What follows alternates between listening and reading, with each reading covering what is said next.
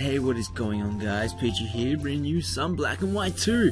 So I got a Wi-Fi battle here against, I have no idea how to pronounce his name, so I'm not going to even try. Just look up in the title, you'll have his name. So go to his channel, and you can battle them if you want. So, let's go. Alright, so I was just doing some random shit here. I didn't expect to be taking a picture. When I saw this picture, I went, alright, a picture! I mean, this billboard. I went, alright, let's go to the billboard, but then I didn't realise I'd get a picture taken. That was an accident. So, I haven't had a Wi-Fi battle in ages. In fact, I haven't uploaded many videos in a while, like in a week or two. I haven't recorded any videos, let's just say that, in a while.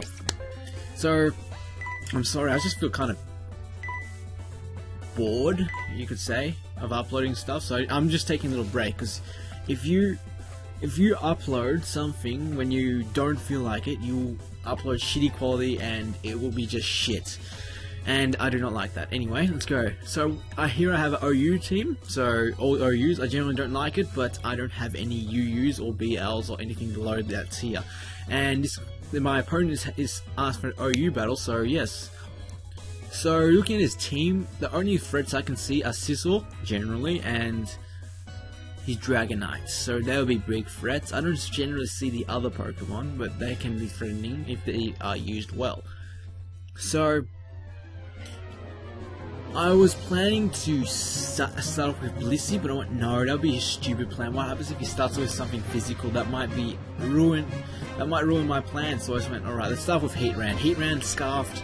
Let's see what I can do. So he starts off with Dragonite, which caught me off guard. I went, why does he want to start off with Dragonite? So I used Hidden Power Ice, and he sets up a DD. And I went, oh, okay. Can I outspeed this thing? Because the majority of them aren't offensive because of my multi-scale. They're generally somewhat defensive. But, so knowing this knowledge, I know even if it doesn't have Jolly nature, it will still be faster. And yeah, so I was faster. So he sends out his Snorlax, and I can't touch that thing because it's thick fat. So I withdraw to my Jellicent. Jellicent took that crit quite well. Like, I think it was actually half. And yeah, so he used the Body Slam. I do not know why. Don't ask me. I do not know why. I guess he was predicting a switch, but I don't know why it would switch.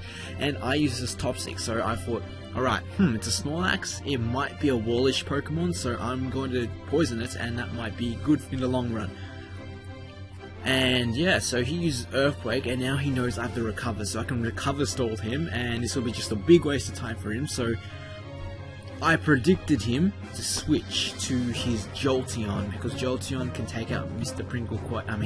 Jellicent quite well, so I went to my Donphan to predict this switch out, but he actually switches out to his Empoleon, which caught me off guard. I went, what? Empoleon? Seriously? So I went to back to Jellicent because I can just wall this thing so hard, and yeah, so Water Exalt actually which gets my health back, and I went, alright, so I go out to my Blissey, and Blissey will destroy this thing, and yeah, so when I was thinking of this, I assumed it would be stupid for him to send out his Jolteon, so the safest option, I would say, is to set up my Thunder Wave, so anything that isn't Snorlax wouldn't like to be Thunder Waved, and I got a Sizzle, which is rather nice, because most of my Pokemon are rather slow, so now having a paralyzed Pokemon, yep, I'm coming, it would be nice. So I have the opportunity to set up rocks. I went, why not? My Blissey has served its purpose. Besides Jolteon and Empoleon, I really have no reason to keep it alive. So I used Seismic Toss. He got a little greedy here using the second Swords Dance, but in the end it doesn't even help him. So if he wasn't greedy, he probably could have taken out my Blissey a lot earlier. I don't know, maybe not, I don't know. But yeah, you got a little greedy there, so I don't think... Yeah, I think that second Swords Dance is rather useless. This thing is quite frail defensively. Though it does have max defense and max HP, it's still quite frail. And that's it, Bliss is down. So next I send out my Conqueror. So Conqueror, I don't know, for some stupid reason I thought fighting resist steel? And then I found out it doesn't. When holy shit, because I don't have any investments in defense. I've got max HP. And when I realized that, I went, holy shit, that was a bad move. Maybe I should have went out to Donphan. And yeah.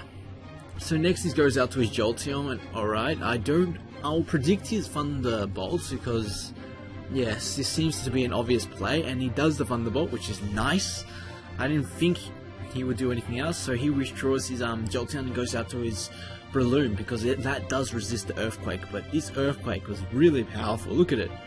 Takes it down to rather low health, and I can finish it off with a super effective Ice Shard. And that is rather nice, so my sturdy is still intact. So that's nice, I like that sturdy up, so if Empoleon really can't sweep me. So he sends out his Snorlax.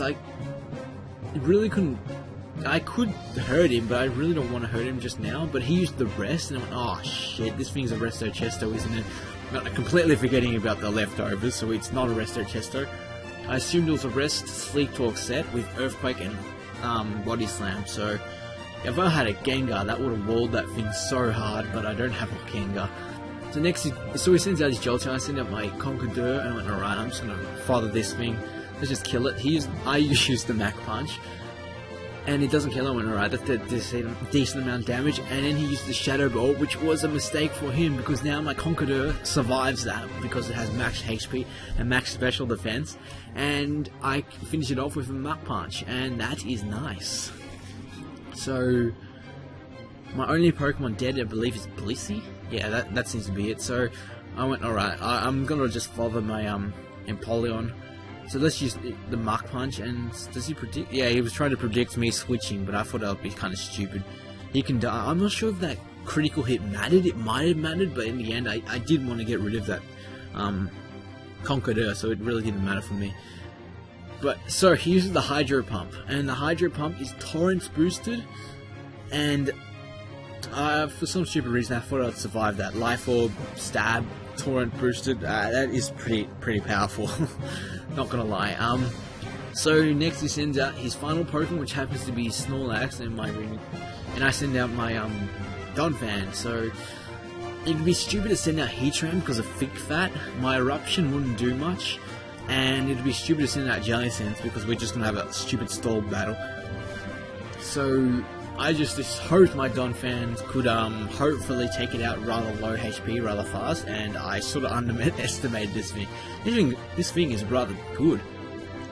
And there we go, so that is the game? Yes, that is the game. So I won 3-0, so that's why I generally don't like using all OUs. I want to use some UUs, some Us, some NUs maybe. Yes, I'm coming! And yeah, so that was a great battle. So thank you for watching. Please click on the annotation on my opponent's Pokemon to go to his channel, and please click on, and if you want to subscribe to my channel, click on the my Pokemon annotation, and you can subscribe to my channel. So thank you for watching, comment, like, and maybe subscribe, and I'll catch you on the next video. So till then, see ya.